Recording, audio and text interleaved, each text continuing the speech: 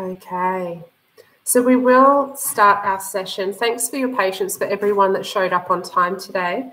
What we're going to start to do is just try to prompt you a little bit earlier because we all do have time commitments. So wherever possible, if you can be here at 3 o'clock, it means we can start and finish on time, which is, of course, really helpful for all of our really busy schedules. So we now are up to our next workshop for Ol Lida Meri, and thank you for your time in coming today. It's going to be focused a little bit more on our tribe, so talking about our community, talking about culture, and we are going to touch a little bit around some of the strengths-based leadership that we didn't get to cover last fortnight when we were together. But to start, I'd like to acknowledge the Gubbi Gubbi people of the Sunshine Coast and pay respects to their elders past, present and emerging, and of course extend the welcome across all of the lands on which you're meeting us today across Papua New Guinea. Oh, Bai's coming in. Okay, so keep in mind today, because it is a collaborative workshop, that your frame, your camera frame, is sitting around your face so that we can all see each other. If you're working with a team today, like there's more than one person sitting next to you, that's going to be really helpful because we will do a collaborative activity. However, if you're by yourself today, we are going to connect you through a breakout room with another participant to complete an activity. So keep in mind while we're doing that activity is that you're really conscious of whether your microphone's on or off and that your face is in the frame so that we can connect with each other. So our learning today is going to be focused on that strengths-based activity, as I mentioned, the one that we didn't do last fortnight. We're going to cover a little bit around growth mindset and fixed mindset, which you might already be familiar with from some of the work we've done previously. And we're going to start to talk about how our tribe shapes our culture and leverages improvement. Okay. So we do have our team with us. Emmeline should be up there as well. However, we've got Pauline and Medi and myself today who are going to be facilitating some of the activities. So today we are going to, as you know, keep focused on our tribe, and always that start time will be at 3 o'clock. I know we're starting a little bit later today, but for the next 2 sessions where we're focused on designing for women, let's do our best to try and arrive a little bit before 3 o'clock so we can kick off on time. So our flipped task this fortnight was around exploring bias. There were 3 papers that were sent across our WhatsApp chat, and your task was just to read through them and think about, well, what really connected with you, what extended your thinking, and what was challenging for you. Okay, we had a few people respond to the feedback loop itself. However, I wanted to create an opportunity for us to share back some of our thinking about these. So what I might do is, if you or one of your colleagues had a chance to read through this, can you just put your hand up, your little icon, just so we know? And it's okay if you didn't have time to read them. I'm just trying to gauge who might have some dialogue to contribute today. So if you did have a chance to read those papers, can you just raise your hand on your toolbar? Okay, that's great. Thank you. So what we might do is refer to the group. Oh, it's taking me to the paper. I might just refer to the group broadly because I know there was probably about half of you who had read through those articles. And if there was anyone who would like to share either what connected with them, what extended them, or what challenged them. And you might not respond to all of those things, but if you'd like to share one of the insights, please feel welcome to. And I do have your name, so I might refer to you.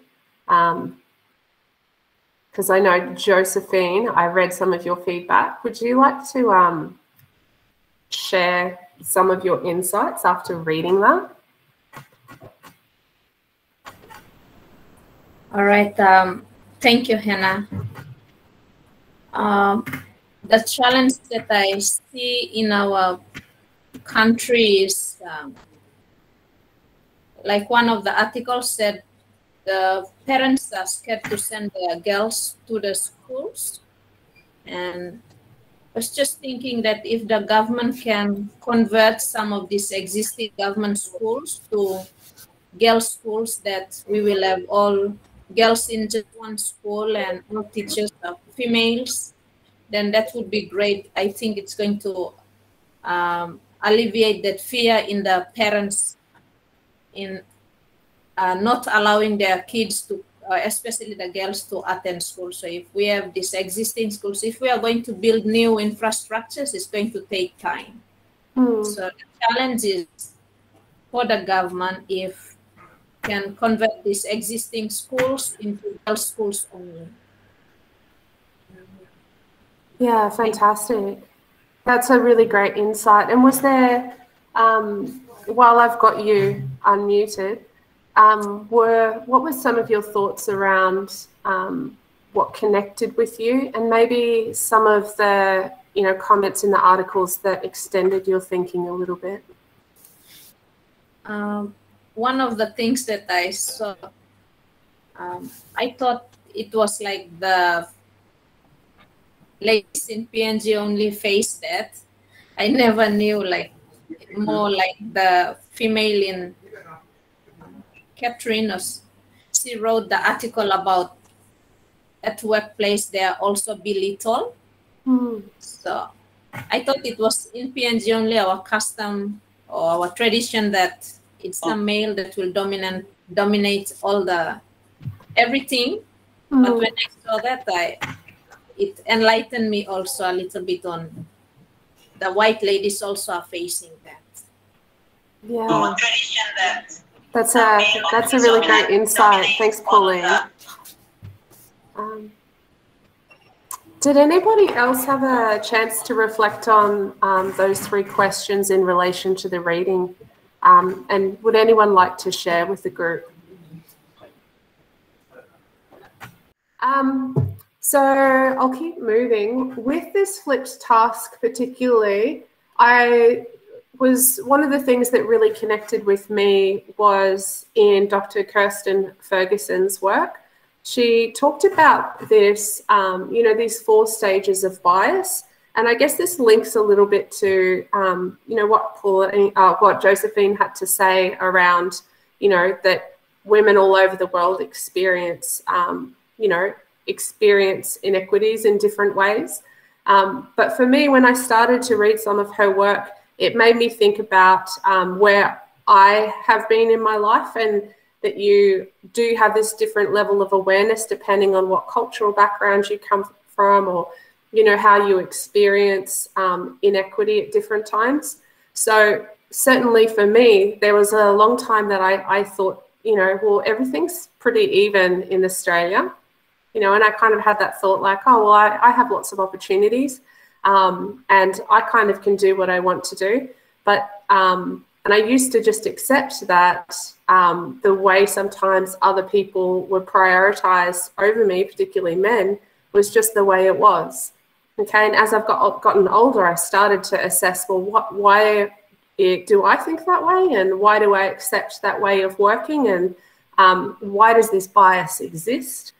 Is it cultural, and who's reinforcing this bias, and how is it impacting not just me but our greater community? So I found that part really challenged me, and it made me really start to think about how we be conscious of our biases, but also how we start to support the mindset of other people around how we are creating equality or equity as such. So moving on from there, I always talk about, there's different points of truth we come across in our lives and in the world. And what I've learnt and what we know is that women are strong, women are capable, and they are role models. So how do we bring those strengths to the front of what we do every day? And we can do that through networks. We can do that independently. And we talk about how we can do that through our voice. So we talk about the amplification effect. Okay, so we know that we have certain capabilities and strengths that we bring to all of the roles in our lives as professionals, as family members, as community members. And it's only through our voice that we're able to like lift and validate some of those strengths and actions and validate each other's. So we're going to go into an activity today around strengths, okay? So all of us have our own strengths. We all bring capacities and capabilities, like I said, to our professional space, our personal space, our communities. So when I start talking about strengths-based leadership, it's about having the ability to identify your strengths, but also make the best use of your own and your team members' strengths, okay? So typically we know the things that we're good at, and we typically inherently use those things that we're good at. This next activity is going to be about really pulling that stuff to the front. So we're cognizant, we're saying, yeah, we understand this strength, and looking for those strengths in other people as well. Okay, so what I'm going to ask, because this is a collaborative activity, you need to do it with a partner as a minimum. If you are by yourself today, can you give me a hand up on the screen so that I can put you in a breakout room with someone else? So Mary, oh no, you've got someone sitting next to you. Okay, Maribel, you're by yourself. Pauline, you are by yourself. Sharon, you are by yourself. Okay. Bye. And Mary, both Marys. Okay, that's great. So I will try and put you into a breakout room with another lady so that you can communicate. What you need to do this activity is a notebook and pen, and you need your empathy and listening skills. That's pretty much it, okay? So if you have your notebook, I'm going to ask that you create 3 columns in your notebook. So I've got mine. I'm just going to fold my page in 3. I'm doing a very bad job of it right now. And it doesn't have to be beautifully pretty, but just approximately in 3. So you have 3 columns going down your page. I'll give you a minute or 2 to do that. It can just be a scrap piece of paper or a notebook, doesn't matter. Okay, so if you have your 3, I'm actually just going to rip this page out. I didn't do a very good job of that. If you have your page, it's got 3. What we're going to do now is in the very first column only, I want you to write down all of your strengths, the things that you know about yourself. These might be things that your colleagues and your friends would say that you're good at as well. Okay, so just itemize them. All the things that you're good at. I'll give you about 3 minutes to do that. Okay, so what you should have is a column full of all of your strengths, because we are strong women. Okay, the next part of this is I want you to take a little bit of time. Again, I'll probably give you maybe about 3 minutes to just individually reflect on an achievement that you are most proud of. Think about something that you have done that you have been successful, that you think, yeah, I'm really proud of this thing. That was a great achievement. It needs to be about you, not about your son or your husband or your colleagues, or it needs to be something about you. Okay, so I'll give you a few minutes just to reflect on what this thing is for you, an achievement that you were most proud of. Okay, so as you're thinking about that achievement, in the second column, write down your reflections about that achievement in that middle column. Okay, so I'll start to bring your focus back again now. So what you should have in your left-hand column is all of the things that you see or perceive as your strengths. In the middle column, you will have an achievement that you think, I'm really proud of this. This thing happened and I did a good job of it. Okay?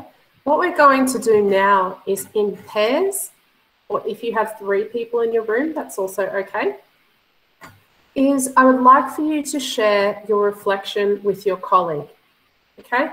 So the way that this is going to work is that you take it in turns. One person will share their reflection with a colleague, and their partner will listen to them really carefully, and they will take notes of the strengths and capabilities that they hear, okay? And your colleague can just take notes in dot points. The important thing through this activity is that after the first person has shared their reflection, is that your partner has an opportunity to share back all of the capabilities that they heard, okay? So what normally happens is sometimes we hear things and we see things in other people that we don't always know about ourselves, okay? So for example, if I had an opinion that, oh, I think I'm a great collaborator and I think I'm good at communicating and I'm really kind to people, other people might see all these other strengths in me. So this is an opportunity to see your own strengths from somebody else's view, okay? So what I will do is hand over to you. So each person will share their narrative. Their partner will record all of the strengths and capabilities they hear. They will then share back to the person who they recorded, and then you're going to swap over and do the opposite. Okay? So what I will do is if you are sitting next to somebody, so Mary Aperi, I can see that you have 2 of you there. Josephine, there's a few of you. There's 3 of you there. Is that right? So you guys can work together. Sarah and Nis, you guys are together in Caravat. I'm going to, and also Mary and Anna, you're in Sagari together. I'm just trying to map. It's hard to see really who's here. I'm going to connect in breakout rooms. Sharon has dropped out, I think. Oh, Sharon has just joined. Okay, I'm going to put Sharon and Pauline into a breakout room together. And Pauline, you might need to guide Sharon a little bit because she dropped out for a little while. I'm going to put... Oh, I can see Vanimo. Mary, you guys have 2 people in the room, so you guys can do that together. And I also have Bai and Mariba I might put in the room together. Okay. If anyone has any questions, throw them in the chat box now, and I'll just make a couple of breakout rooms very quickly. Okay. So I'm about to open the rooms. So for Bai, Emmeline, Pauline, Sharon, Medi, and Mariba, you guys will go into breakout rooms and do this activity. And for everybody else, can you please do this activity with the people around you? If you have any questions, just ask me in the chat box or unmute. I'll stay in this main room for you. And we'll probably take about 15 minutes for both of you to share and reflect and write down some additional strengths on your list in your 3rd column. Okay, opening those rooms now. Okay, so welcome back everyone. What we have done now is everybody should have a list, number 1, of all of the strengths that are self-identified. You have a narrative or a story about something that you think, oh, I'm so proud of this. I did well. That's a great achievement. And you will also have a list now of some of the strengths that other people see in you. So I'm curious, how did that make you feel doing this process? Who would like to share back? Okay, for me to get my colleague to identify the strengths in me made me know myself. Yes. That's awesome. Yeah, here's somebody else's perception. Great. And in the chat box, felt happy. That's awesome. What else? You can add in the chat box or unmute your microphone. How did other people feel? Yes. Good afternoon, everyone. I was with Meri in a breakout room, and we were sharing, especially my strengths. We didn't have time to go into her strengths, but that was okay. She was able to go through her strengths with me. I was calling out to you when we were leaving that I do endorse everything that you said, but I'm not sure whether she heard me or not. Anyways, I felt elevated in my spirit this afternoon. After I had gone through my strengths, I was happy that Meri was, just saying yes. She agreed with me, and she started off by saying that we had known each other for a couple of years now since we first met. That was when my late husband was still around, and we were at the National Research Institute. At that time, then, I was without a job too. I wasn't teaching. Anyways, my strengths were being able to communicate. I think I can communicate effectively, both in language, speaking, and writing. And I guess the training that I had gone through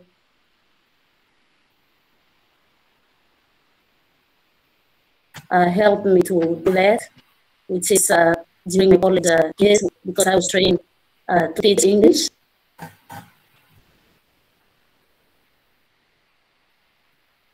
So that's an accomplishment over a long period of time. Part of the team,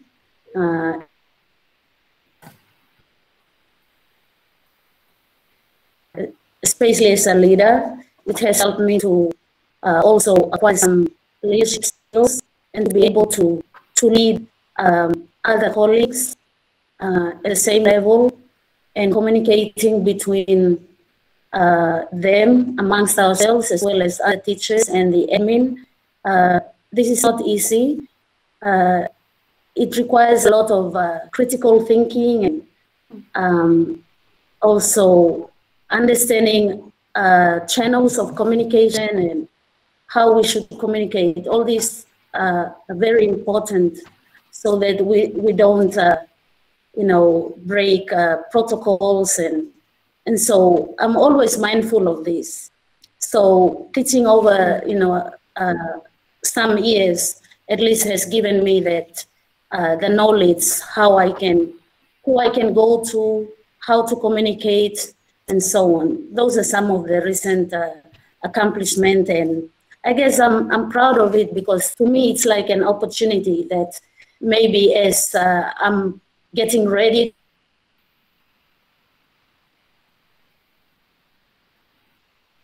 that I can maybe do for the department and leave behind when I exit or retire.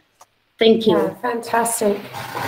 That's fantastic, and thanks for sharing, Maribel. That's I can hear that you've got so many strengths that you're aware of within yourself. Oh, I can see in the chat box, Em has said, quite moved doing this exercise, both listening to Bai and her amazing strengths and sharing my own strengths and achievements. Pauline, listening to Sharon made me realise it's important to give the opportunity to others to talk about themselves in that manner, and for us to know each other rather than being biased and making assumptions because we don't know them well.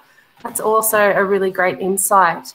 I find doing these types of activities, sometimes it's difficult to talk about ourselves because particularly in PNG, we know like humility is really where people are at. They don't like to say, oh, I'm really good at this. But you know what? This is not about boasting. It's about saying, these are my strengths and this is how I can use my strength to create improvement.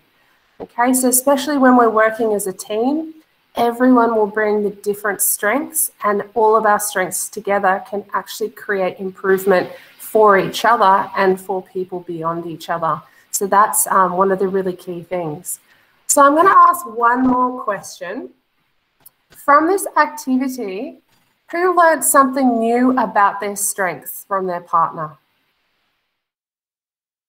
Hi, my colleague and I discussed, and some things I didn't know about myself. She mentioned, so I was happy to find out from her what some of the strengths in me.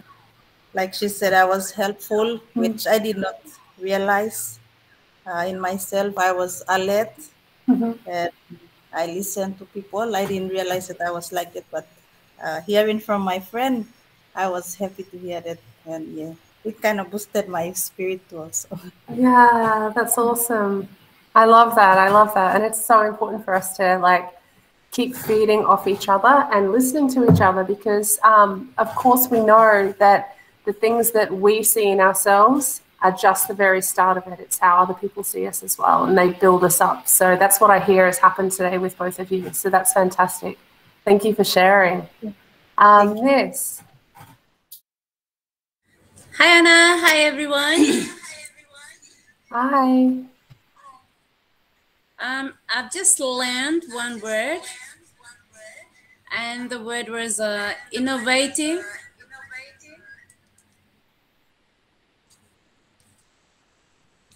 That's the new word that I haven't expected, and I'm thankful that maybe I'll do more.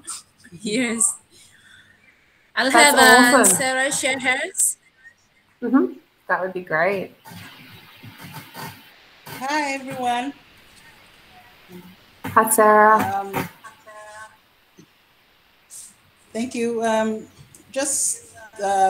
I also learned that I am positive, and I keep to my words. In this time, at the position that I'm holding. So I'm grateful for that. I don't realize this, but I'm glad that I am told that I do those. So I'm happy to hear that. Thank you. Yeah, that's fantastic. Thank you both for sharing. And so integrity, isn't that an amazing gift? It was such a good strength that people perceive in you. And innovation, that's what we need. Our whole STEM industry. Yes, go innovate. Awesome. So we might keep moving, but this has been really fantastic to surface some of these things. What I always recommend is, now that you have a bank of some of these things that you see as your strengths, keep them somewhere and remind yourself of them, okay? Everybody has their ups and downs. Everybody has those days that you have a bad teaching day or a bad leadership day, or somebody criticizes you. It's important to reflect on the things that, that we know we're good at, and use those things to improve what you're doing and improve what's happening around you. Okay, so keep them safe, because we're going to refer back to them when we start working a little bit more as a team. Okay, I'm going to share my screen again quickly. And actually, the last thing that I'm going to say about strengths is that sometimes if we overuse a strength, it can be a weakness. Okay, so while it's important to lean on them, be mindful that you don't overuse just that one strength. Try and use all of your strengths. Okay, so we have about 15-20 minutes left. I'm going to hand over to Pauline to talk a little bit more about mindset. But before we do, I'm going to press play on this video and then I'll hand over. Researcher and Professor Carol Dweck uses the term mindset to describe the way people think about ability and talent. Dweck delineates between two different mindsets that exist on a continuum. The first is the fixed mindset, which suggests that your abilities are innate and unchangeable. The second is a growth mindset, which views it as something you can improve through practice. In a fixed mindset, you view failure as permanent, but with a growth mindset, you see failure as a chance to learn and even pivot. Those with a fixed mindset are more likely to view critical feedback as a personal attack, while those with a growth mindset will see it as a chance to improve, where they can develop new systems. With a fixed mindset, you're more likely to choose easier tasks and put in minimal effort. After all, if talent is fixed, why bother improving? Why even try? But with a growth mindset, you're more likely to embrace challenging tasks and work hard to improve. Those with a fixed mindset are likely to give up when they face an obstacle. Meanwhile, those with a growth mindset will view obstacles as a chance to experiment and solve problems. In a fixed mindset, the focus is on measurable accomplishments. But with a growth mindset, the focus is more on a journey of continual improvement. With a fixed mindset, you're less likely to take creative risks. But with a growth mindset, creative risks are simply a way to innovate and improve. Ultimately, your mindset influences everything from creative risk-taking to how you view feedback to whether or not you finish difficult tasks. And in the end, it's one of the greatest factors in determining whether or not you grow and improve in your abilities.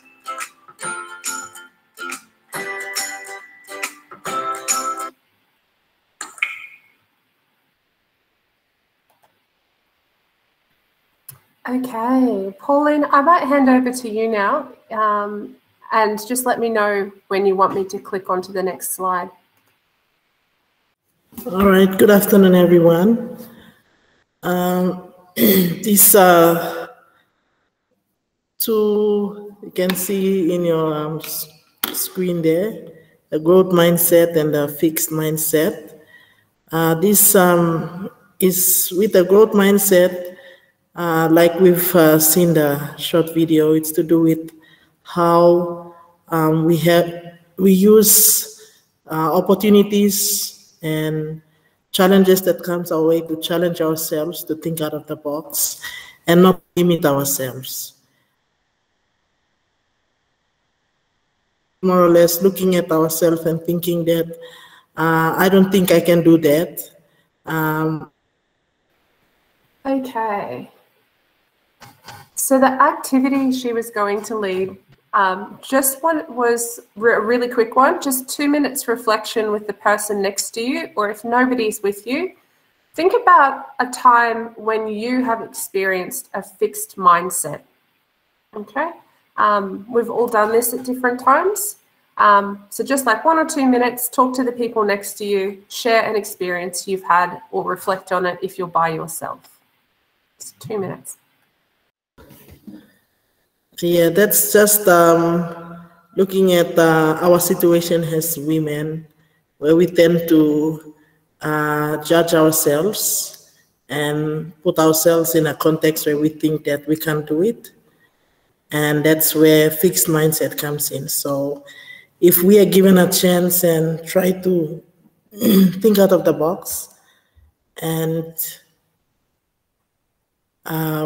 in that situation where, like I just used an example, if we are given an opportunity to be mistress of the ceremony, for example, and you think, oh, I might try to do that and see if I can do a good job. And when we do a better job, then it makes us see that we can speak, we can talk in front of an audience.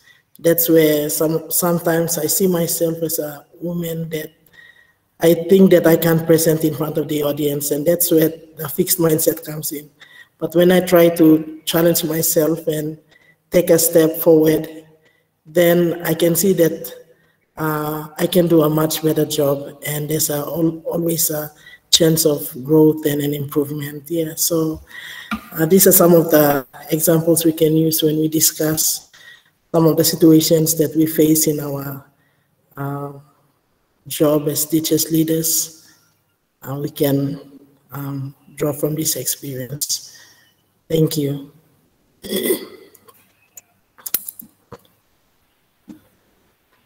Awesome. Thanks, Pauline. And as we're doing this, I know that everybody has those times that you do have the experience of overcoming challenges and feeling like I've got this and I've learned something new and I've actually got the confidence to continue to push and to progress and to grow. So it all really does come down to how you deal with the challenges around you, because we all have them at different times. And as Pauline said, you know, sometimes it's an opportunity that presents itself, and it's just whether we choose to, you know, be closed and fixed, or whether we choose to, you know, use that growth mindset. And it takes time and practice to feel comfortable to take on those challenges at different times. But they're really great examples, Pauline, so thanks for sharing. Okay, I'm going to talk a little bit about like leading on from mindset, just referring to a little bit of, I guess, research around mindset and around how we create changing cultures. I'm going to talk about failing forward. So we talk about having the opportunity to learn, but as you know, as educators particularly, we hate to fail. You know, it's our job to mark the kids' tests and to be teaching them and to be showing them the correct way. And we're so fixed sometimes in our approach around making sure that everything's right and done well, but we're really bad at failing ourselves. Okay? So it means that when we're really conditioned to not have any failure around us, it means we're limiting the opportunities to learn and to progress, okay? Because we actually have to fail, you have to take risks, and you have to get things wrong to learn, okay? So it's a mindset shift for us as educators particularly to take risks this way, and I talk about it as failing forward. Okay, we don't fail and fall backwards. You fail and you fall forward and you get up and you move forward again. Okay, so you'll hear me use this term with you at different times because it's about failing forward.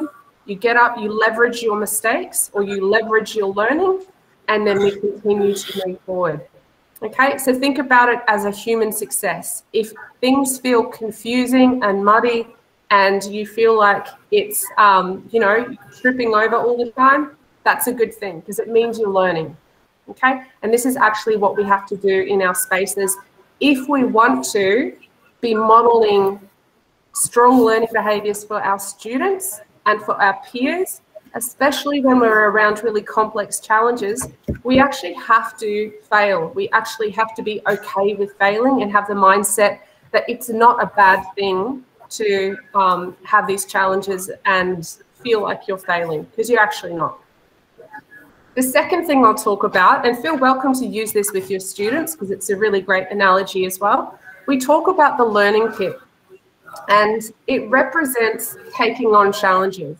At different times, we can sit on the edge of a challenge and we can go, oh, look, I think I know where I need to go. I think I can kind of see the other side of the learning pit, and it makes sense maybe what I might need to do. And so we embark on the challenge. But we end up in, you know, what we call the learning pit. We end up in this pit going, oh, this is not what I thought. I'm really confused. I don't know how to get out of this. It's way too complex. And this is when that fixed or growth mindset really matters. And we would have all had this experience before where you end up in the learning pit and you're not sure exactly how to get out, okay? So what we talk about is this is where you fail forward and you are then able to work hard at it, figure out what works. And once you're out of the learning pit on the other side, it's much easier to look back and then see like, all right, look how far we've come. Like that was a challenge, that was a pit. And that stuff builds resilience, grit, tenacity, perseverance, and that builds a growth mindset. So feel welcome to use this with your students, because we know, especially with your senior students, when they're going through their examination schedules and the pressure's on, it's okay to be in the learning pit, but we got to climb out of it, and we need to use all of these skills to be able to navigate it. And they're those, you know, those human skills that we really want for everybody to have. So I'm mindful of time, so we won't discuss this, but feel welcome to discuss this after our workshop today.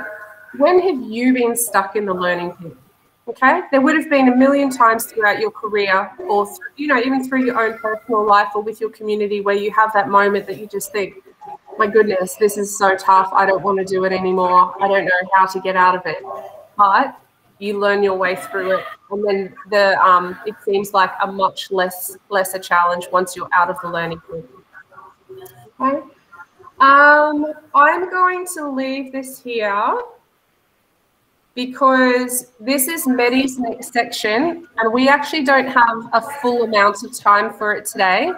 And I don't want to do a disservice to Medi's work because it's some really quality stuff. However, what I might do is I'll stop sharing my screen for a second. And Medi, if you like to just share for a couple of minutes what we will cover next fortnight when we meet back together again. Hi, everyone. And thanks, Anna. So for next fortnight, I'll be taking you through the Kau culture and what that means, and how, as Papua New Guinean women,